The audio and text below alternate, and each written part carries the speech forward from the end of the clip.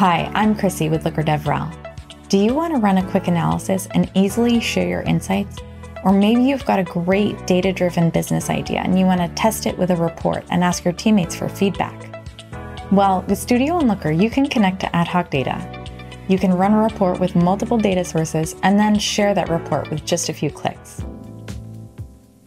In the past, in Looker, you were limited to data that was already modeled with LookML. But you might want to include an ad hoc data source in your analysis. Let's say you had an Excel sheet that had weather-related disruptions that you think might have to do with sales deviations in your modeled data. LookML is a powerful semantic language that offers governance to robust datasets, but for one-off ad hoc analyses like these, you shouldn't have to model it with LookML. The way you would do this is you would ask your data team if they could connect to the data and then model it with LookML. Or you might download Looker data and then analyze it with the external ad hoc data outside of Looker. But this weakens governance because you might share it with someone who shouldn't have access. And then your analysis is off on its own and can't be discovered with your other BI content. Now, Studio and Looker gives you the capabilities of Looker Studio within your Looker interface. It offers Looker Studio's connectors to connect with a variety of data sources without needing to make changes to LookML models. Looker Studio connectors pull ad hoc data into Looker where you can analyze, blend, and explore your data without writing any LookML at all.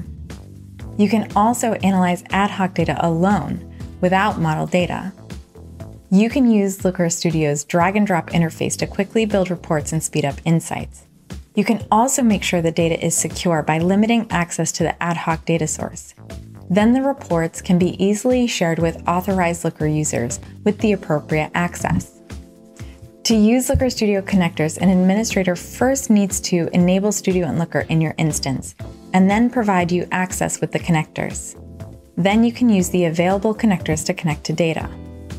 At that point, you want to select a connector, like the one shown here. For example, maybe we want to pull in that weather-related Excel sheet. Once you pull that Excel sheet into your Looker interface, you can review the data types and then create beautiful visualizations, including bar charts, maps, and funnels. In addition to the benefit of ad hoc data, Looker Studio also allows you to blend data.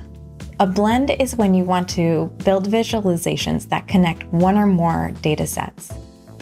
With blends, you don't need to write a join in LookML. You do, however, need a join condition, which is a common field with identical entries in each dataset. A join condition is often an ID, like a customer ID, but it could also be something like a date or a location. Join conditions are usually unique identifiers. While there are exceptions to that rule, it's beyond the scope of this video. You can create a blend by highlighting two or more charts, then selecting Blend from the Properties panel. After you select your join condition, you're ready to make a blended chart. Now that you know how to upload a file with a connector, try adding Excel data into a Looker report. And if you want to learn more about how to configure a blend, check out the links below. Thanks for tuning in. Can't wait to chat again.